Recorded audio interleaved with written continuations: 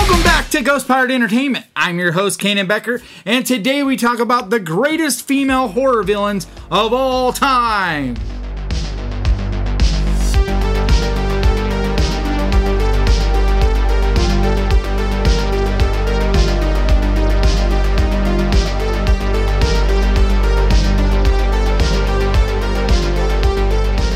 So today's video is a collab with Kit Tinsley of Everything Fear. He just dropped his video, his list, over on the Everything Fear channel. And then later on this week, on Saturday, me and him are going to get together on a live and talk more about these lists and basically argue and tell each other that you're stupid for what you picked. And maybe even duke it out because we don't agree. Doubtful, but you never know. No, but we are going to get together and talk more about it. And if you guys would like to check out his list, go over to the Everything Fear channel. The link is down in the description. So I've really enjoyed lately seeing these amazing female heroes in these different horror movies. Stuff like Ready or Not, You're Next. The most recent Wrong Turn movie had a really great, strong leading lady, so to speak. But just in general, it's been nice and it's been refreshing because we haven't sadly seen this. You know, I mean, we do have some, but not as many as I think we should. But the other thing that I've been thinking about a lot is how little we see female villains. You just don't see it. I feel like we should have more female villains as well as heroes, but definitely villains. So with that, here's my top 10 greatest female horror villains of all time. So kicking off this list is Martha Allenby of The She-Wolf of London, which is a classic horror movie from the black and white era, a movie that you don't hear talked about very often.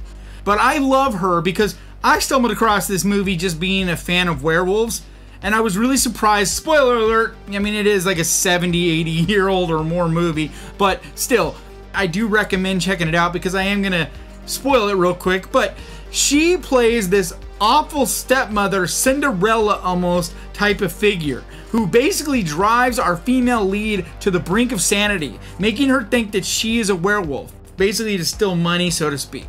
And in reality, it's her the whole time. But she plays this really strong character because the whole movie, you think she's this consoling, loving, motherly type of figure, and in reality, she's this evil monster. And especially for as old of a movie this is, that deep and messed up of story is not something you saw a lot, and just very creepy and disturbing. And I just love it. I think it's a really great old movie, like I said, not enough people talk about. Next up, we go to number 9, and that would be Angela Baker from Sleepaway Camp. And you could say so many things about this movie. It is so beloved in the horror world, and I don't feel like I could ever make a list like this without including Angela Baker. And Felissa Rose is amazing. Like, she's amazing to her fans. Just in general, this is just such a unique character. The fact that it's an early transgender type of thing, which I'm not going to get into, but it's just a powerful subject, and she did it with such grace, and this character is just insane and fun, and it's just a really strong but enjoyable character that is so beloved. I definitely wanted to put her on this list. Next we go to number 8, and that's Ester Colman from Orphen. And I remember the first time I saw this movie, I hadn't heard anything about it. So I had no idea of the spoiler. And if you have not seen Orphen, pause this right now, go watch Orphen and come back because I am going to spoil it. I can't help it. It's one of the major things about this character. It's impossible to not spoil. So just a spoiler warning going forward in general. A lot of these I'm going to probably spoil a little bit because it's hard to talk about any of these characters without giving some stuff away that might be important to the script. So when I first saw this, I had no idea about the spoiler that at the end you find out, holy shit, this whole time this is a woman, and that it's based on a true story. It was just mind-blowing. For much of this movie, you feel really sorry for this poor little girl, and you're like, oh God, you know, the PTSD and all these things that she must have gone through to make her have all this baggage and whatnot. And then she starts to get more and more creepy, and you're like, feeling bad because you're like, dude, she's evil and I'm hating on this little kid, but it's a little kid. It makes you feel bad. And then all of a sudden, bam, the spoiler, the fact that holy shit, this whole time, this little girl is actually a full-grown woman. She does such a good job of playing this role. The makeup is done so well to make her look like a 30-year-old woman at the end. There's just so many things about this movie, how psycho she is.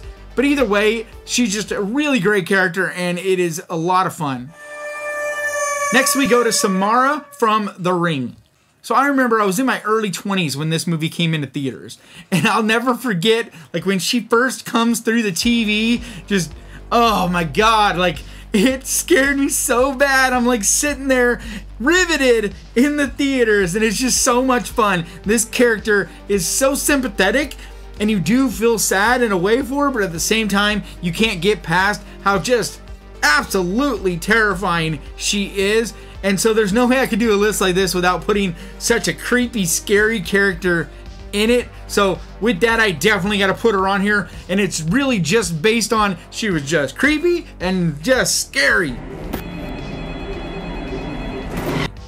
I mean, that's why. She doesn't give dialogue. It's not based on any of that. It's just simply based on how scary that character was and how much it scared me. All right, now we go to Julia from Hellraiser. And she's a character you don't hear people talk about much, really at all. And it's weird to me because she is such an integral part of the Hellraiser movie. Did you know this? And she's so twisted and so demented. And yet you focus on the Cenobites, you focus on other elements, but you don't focus on her. And man, so twisted, so like just creepy. And as she does this deep dive into evil as the movie goes, like she just becomes more and more messed up. Just a really great character. And like I said, just such an integral part to this movie and one that just isn't talked about enough. All right, number 5 is Ginger from Ginger Snaps. She's on this list because one, I had a huge crush on her back in the day. Always have loved her, just thought she was awesome. And I'm a huge fan of werewolves and werewolf movies.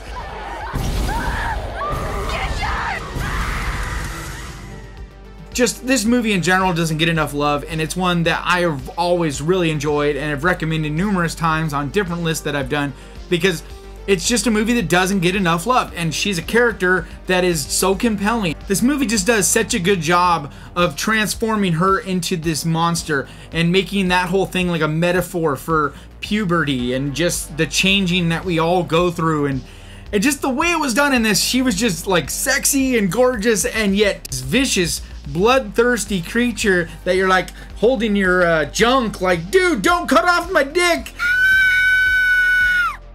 Seriously does a great job in this, and the actress does a great job. It's just fun and it's a great character.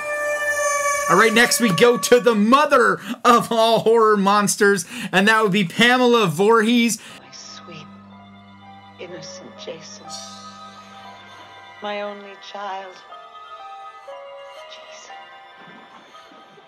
And I know you're saying, what? She's this far back, but the ones in front of her, to me, are all epic. I mean, really, the top 4 or 5, any of them could kind of be switched around. I love all these, so please don't come at me because I love Pamela Voorhees. Without Pamela, you don't have Jason. Without Jason, horror is missing its left butt cheek.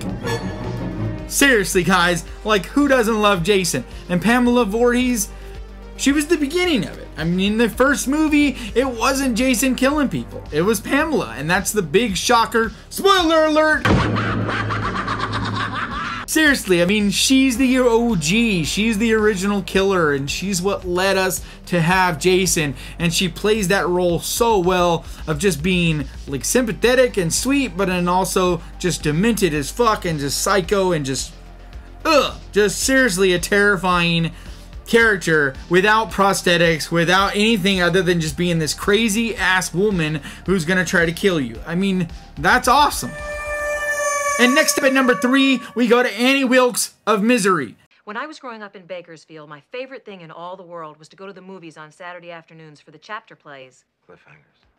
I know that, Mr. Man. And this is the same type of thing. She's not wearing prosthetics. She's not some crazy, scary looking monster. This is just a regular woman who for a chunk of this movie you think is this awesome person, and you're like, oh, she's so sweet, you know, and she's taking care of him. And then when she turns and you start to see her true colors, man, she's as horrifying as any monster, in my opinion. I mean, she just does an amazing job. I mean, Kathy Bates got an Academy Award for this role. I mean, what else can you say? I mean, for horror, well, you don't see Academy Awards, right? And this is a true blue horror movie. It really is. But she just did that good of a job in this role, and I could easily have put her at #1, and I almost did. Like I said, all the top 4 of these are pretty much interchangeable. But I am just in love with this character. She's always terrified me, and definitely deserves to be on this list. God, I love you. Next up at #2 is the Queen Xenomorph from Aliens. And, I mean, I know, come on, she's not human, but nobody said this was the top 10 human, you know, female human list. I mean, it's just the top 10 female horror villains. This is one of the most terrifying creatures ever created in any horror movie, and she really is just an amazing villain that doesn't have to say anything, that just the look and that viciousness is all you need. And man, so to me, you can't make a list like this without putting one of the scariest creatures ever created on it, especially when it fits the criteria. Just the fact that she's juxtaposed to Sigourney Weaver. I mean, you had to put an amazing villain, right? Because Sigourney Weaver is one of the greatest top 10, you know, type of heroes ever in a movie. So, like, if you're gonna do that, you gotta have a top 10 villain. And they did. They designed this monster to be the most terrifying thing you could possibly come up with. And it really was. I mean, the Xenomorphs were scary as it was. But then you put the Queen, she was bigger, badder, stronger, more vicious, more terrifying. Enough said. She's definitely my #2. Alright guys, and my #1, you might be saying, what? I can't believe he's got anybody higher than the Queen Xenomorph or any of these other ones, right? But you're forgetting one. One that is not talked about enough. Okay, for one. For two, it hits home. This is a character that scares me personally because she reminds me so much of my own mom. And I'm not going to get into my own personal history, right? But let's just say I come from some really bad abuse, and this character has always reminded me so much of the abuse. Sorry, getting a little worked up and a little emotional here because it really does terrify me. But she really is just what really actually scares me to my core. And that would be Margaret White from Carrie. I want to be normal. I want to start to try and be a whole person before it's too late for me to...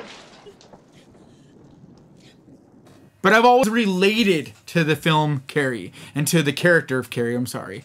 I've always related to her because in a lot of ways she was me, you know, and I felt the pain that she went through.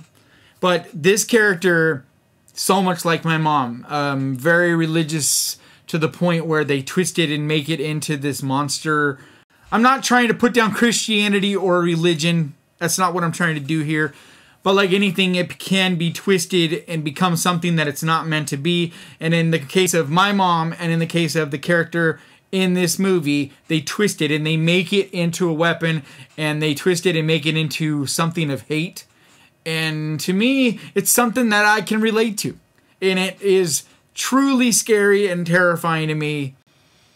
And so that's why there was no way I could make a list like this without putting the most scary character, in my opinion, ever made in a horror movie starring a female role or whatever than Margaret White. After the blood come the boys, like sniffing dogs, running and slobbering and trying to find out where that smell comes from. Where the smell is, that smell. Alright guys, that's going to do it for me today. Thank you so much for joining me. I'd love to see down in the comments some of your list because I love seeing what you guys have to say. Also, don't forget to go over to Everything Fear and check out Kit Tinsley's list. And with that, please hit that subscribe button and ding that little bell, because that is the best way to keep track of this channel and when I post videos like this, and I try to post videos like this at least 2 times every week. I also want to give a huge thank you to my patrons, because your support means so much to me. And if you would like to find out more about becoming a patron, the link is down in the description. And like always, thank you so much for watching. Please crush that like button, and remember, horror can be fun.